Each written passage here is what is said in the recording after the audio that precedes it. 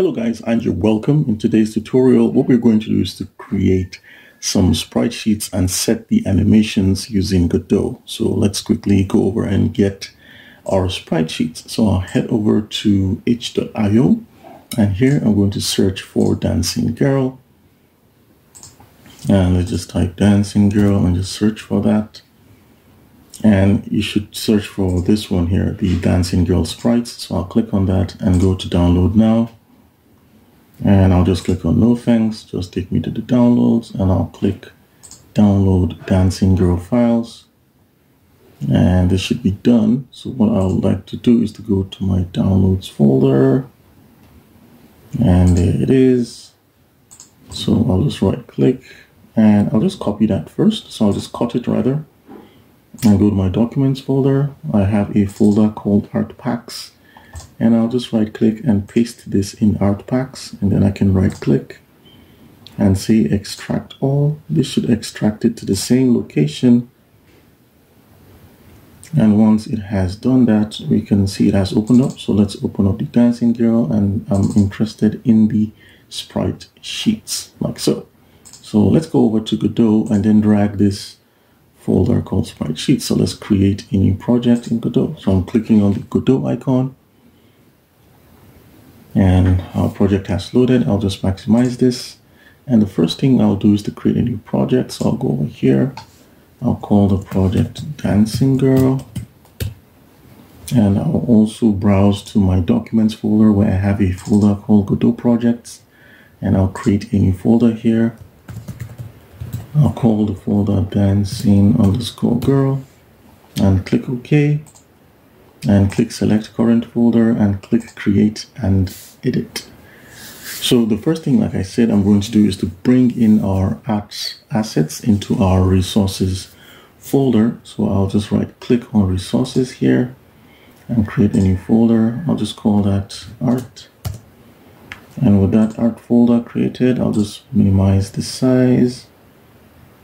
And I think this dancing girl is here, so I'll just drag in the sprite sheets folder into the art folder and open this so we can see we have the sprite sheet folder with all the sprite sheets selected.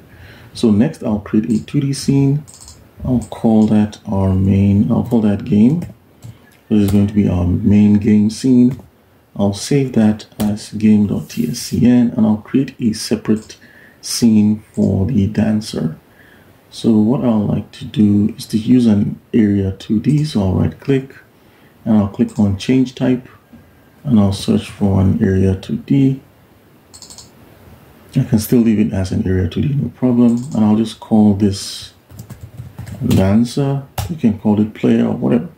Now it wants us to add a collision shape to this area 2D. So to do that, I'll just add a collision shape 2D. It's not going to really do anything to our project.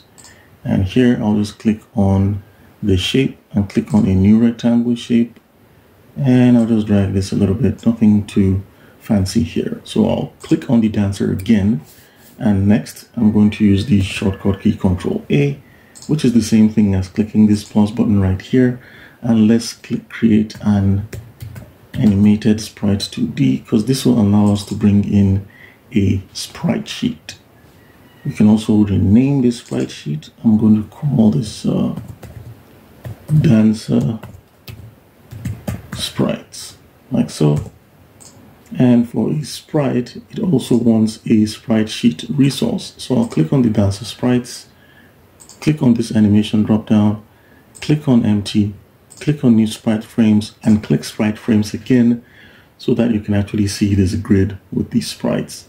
So I believe I can just drag this and drop it here, and you can see we have our sprites, but the problem is we actually haven't sliced our sprites, and which is not what we want. So I'll delete this and delete this over here, and here I'll click this add frames and I'll go to my art folder, sprite sheets, and I'll click the first one called balancing, and I'll just zoom in a little bit. And we can actually see we need to, excuse me, we need to slice this sprites. So I'll just, it says the size is 78 pixels. I'll just set this to, let's try 8, like so. I think 8 isn't a bad value. And then here, I'll set the vertical slice to just 1. So we can actually have all these 8 bars. So I'll select the first one, hold shift, select the last one and add these frames. And I just like to give it the same name. So I'll just call this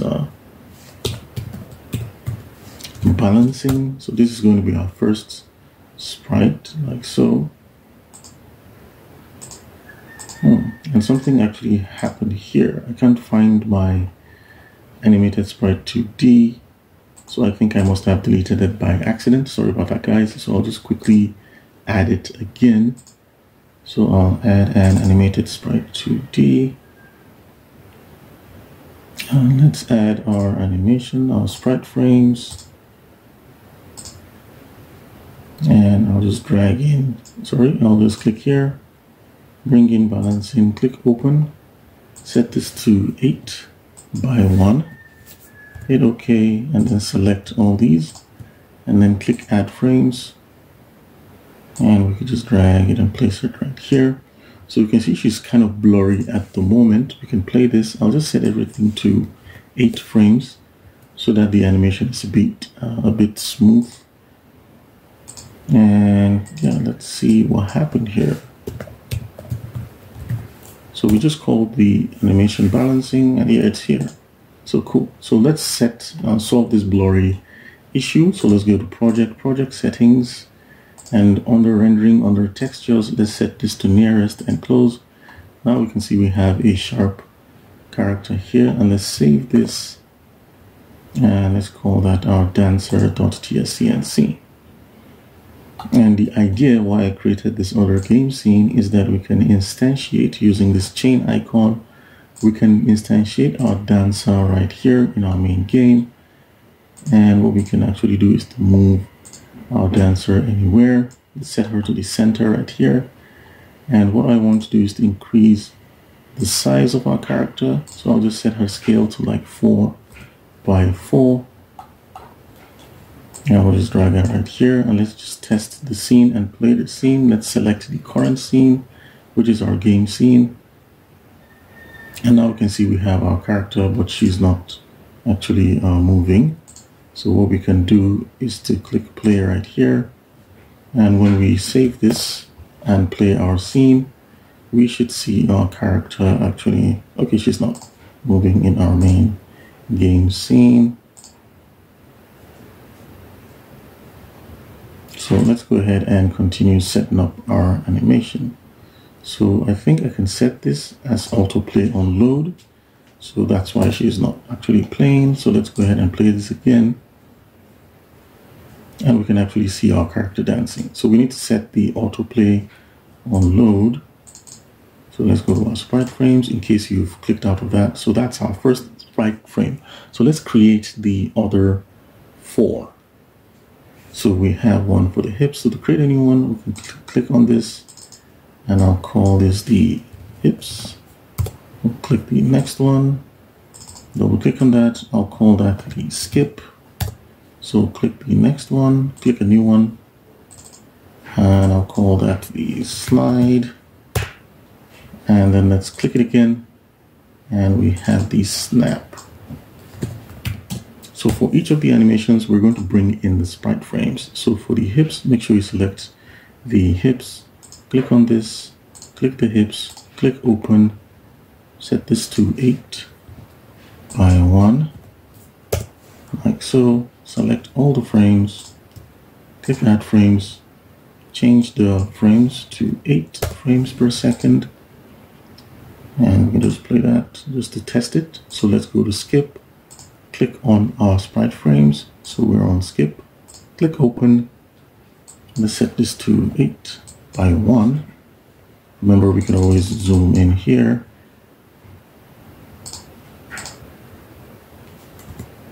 Let's set this to 1. I need to hit the return key. So click the first one, shift, click the last one, click add frames, change that to 8, hit the return key, go to slide. Let's quickly set this to 8. Open up the slide. Let's open it. Set this to 8 by 1. Hit the return key. Click, shift click, add frames. Set this to 8, which we've done already, and we can test out the slide animation, which is awesome, super awesome. Then let's go to snap. I'll set this to 8 quickly, and then we'll open up our sprite frames. Go to snap, click open, and set this to 8 by 1. Hit the return key, left click, hold shift click, add frames, and we could just test this animation like so. That's awesome. And again, what I'd like to add is you don't necessarily need to create an area 2D. You could just create an animated sprite 2D directly, but this just helps you when you want to add collision or things to detect this area. So that step wasn't necessary. I just wanted to create that. So now that we've actually had our dancer, we've created our dancer, let's see how we can create a script in Godot to actually code it such that we can press a key on our keyboard to change the character dancing. So to do that, I'll just click here and I'll attach a script and I'll just click create. So now this is extending an area 2D, which is the right type of resource we created because that's an area 2D. That's totally fine. So first, what we want to do is to create a custom variable to have a reference to our animated sprite whenever this script is ready. So to do that, we'll create the @onReady, and then we'll create a variable. We'll call that dancer underscore sprite is going to be equal to, and then we'll just click and drag this sprite right here. Basically, we are referencing our animated sprite 2D using a custom variable called dancer sprite, and this will be available when this script is ready. That's just what this means. We can also do the same and place this in the ready function, but I think it will suffice here. Next, we need to create a function that will hold a reference to our key input. So I'm going to say func dancer animation, and in this dancer animation I want to get an input from my keyboard, and I'll use an if statement to loop through that input. So I'm just going to say if input dot get underscore key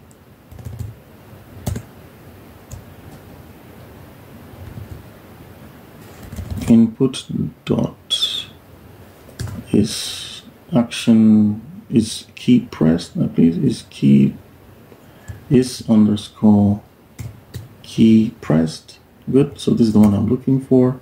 So if input is key pressed, and I'll start with 1 like so. So if I'm pressing the 1 key, and this is going to be key underscore 1 like so, it's not key 1. So what are we going to do? So we are going to set our dancer underscore sprite dot play, and the animation we want to play is the hips.